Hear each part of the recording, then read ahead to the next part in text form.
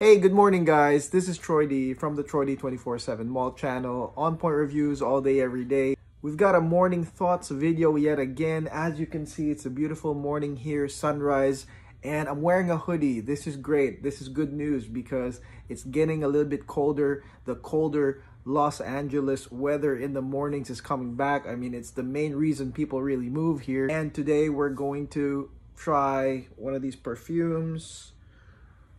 Byron Mula Mula Rouge Extreme. This is absolutely new, and let's see, there was a lot of hype about it. This is the first Byron I've ever owned, and I know some of y'all have the other one, so let's try it right now. Scent of the day, Rouge Extreme. It's nice, sweet, very sweet, very sweet. Berries, caramel. Yeah, it's nice. Very nice. Byron Mula Mula Rouge Extreme. Now, here's the big question that I know a lot of people that are watching this channel or just in the fragrance community in general, a lot of people ask is, how can you afford all this stuff? How could you buy all these perfumes with these ridiculous retail prices? And how could you own them at such a fast rate? So those are one of those things that gets asked. I'm here to give you guys the solution to that. Let's hit the music.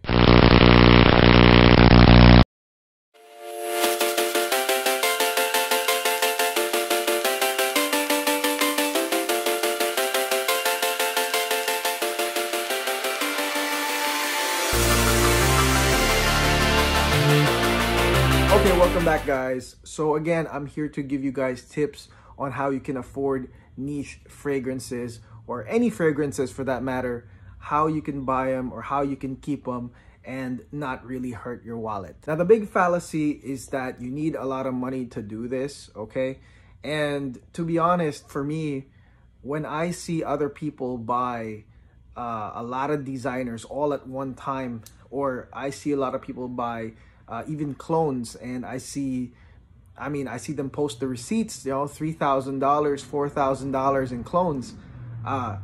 You know, it really like shatters, you know, my entire belief system of how, you know, it's a money thing, or it's like, well, I can't afford it because of the money, because really a lot of people, especially frag heads or frag addicts in this community, don't even realize it, but they actually do spend more than what a lot of people think, or what they think. Probably they try to ignore it, but that's not about it. This is about how you can basically get those fragrances without really spending a lot of money. So the first step for me is to realize your usage. That's right, your usage. Once you figure out how much you actually use, then you can figure out your plan of how you can acquire a lot of different fragrances for the low. So for me, for example, one of the biggest ways I can tell about my usage is to look at my Bleu de Chanel.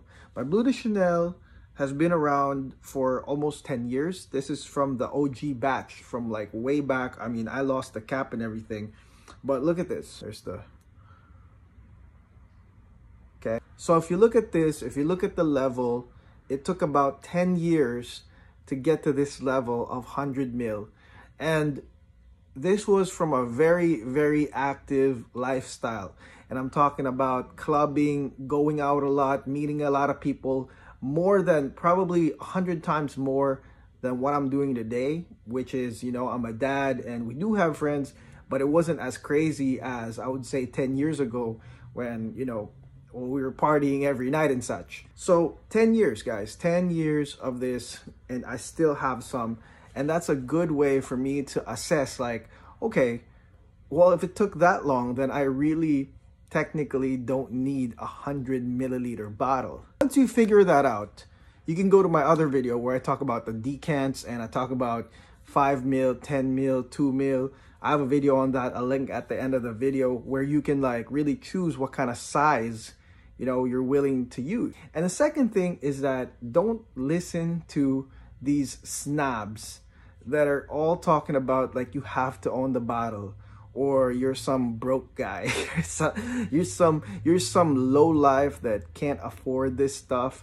Do not listen to those guys. Those guys are idiots. Matter of fact, a lot of those people are just really protecting their ego, or they're trying to protect their decision making, which is sometimes skewed on really spending too much on a lot of bottles. You know, they'll make other people feel uneasy or insecure about themselves by saying, hey, you know what, you don't have the big bottle. They'll make you feel that way. But you know, to be honest, it's actually their own insecurity that, you know, they're actually spending that much on a bottle that won't really run out. Also, like usage wise, when I look at usage, the most I've seen is from people that actually use it for work, and for people that have really considered a solid rotation, or something that they use a lot because it really is something that they think, you know, represents them very well. And so for those people, yeah, sure, own a big bottle. That's totally fine.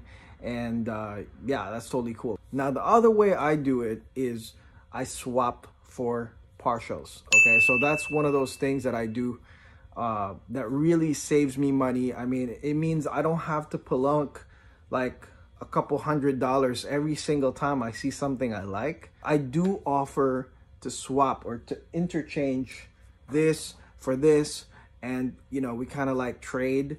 And that's one of those ways that's very, very, very cost effective. I mean, really it is. And that way, you know, I can definitely, you know, get what I want, and the other person gets what he wants. So the key here for swapping though is you have to own things that I would say has value. And by that, I don't mean expensive. By that, I mean something that people really do remember, something that people consider is an entry level or a must have. I just made a video on Roja Oceania, and I was saying that, you know, it wasn't so groundbreaking to me, but would I have owned it if it was offered as a trade? And my answer would be yes, because this Oceania is like always sold out, and like a lot of people really want it.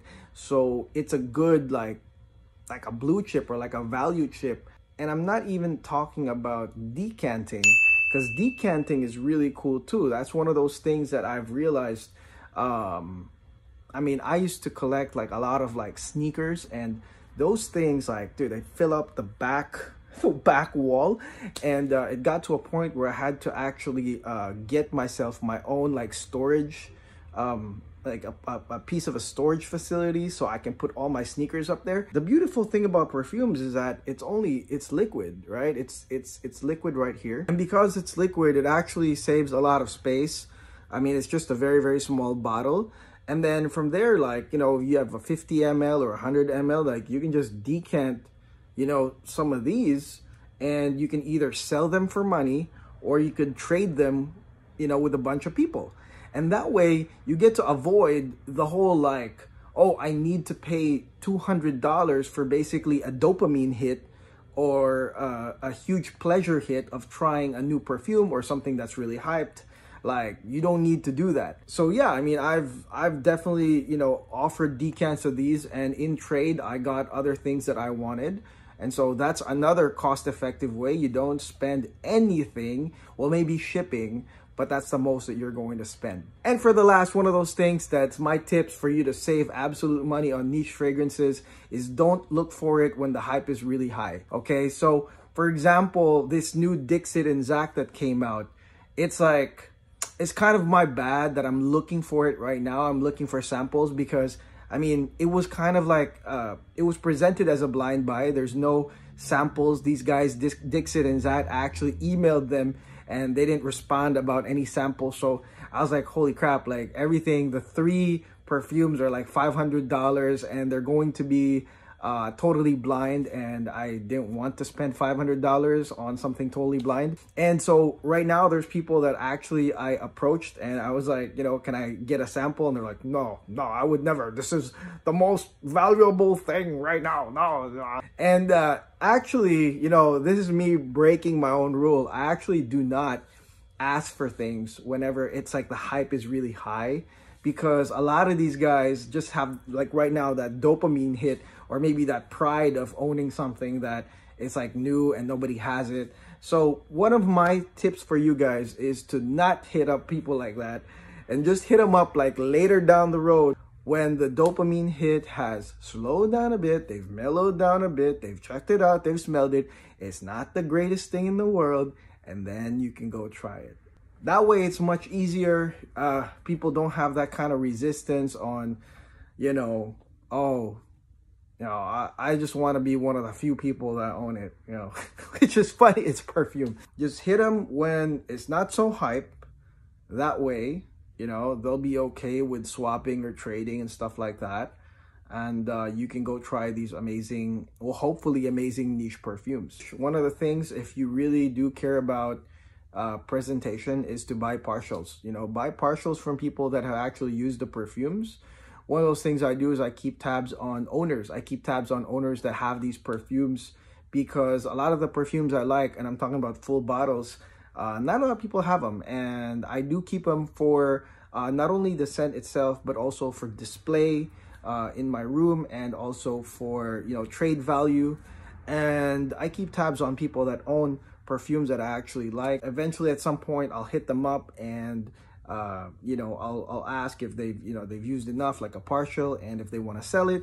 And just remember, guys, in this economic climate, people will really need money, okay? And that includes me, okay? So, at this economic climate, people really would need money, and it doesn't hurt to ask them if things are for sale, if they're selling anything, because I'm sure they will definitely entertain you. One of the kind of side effects of the pandemic is that, there's really a lot of people that, financially are impacted or economically are impacted.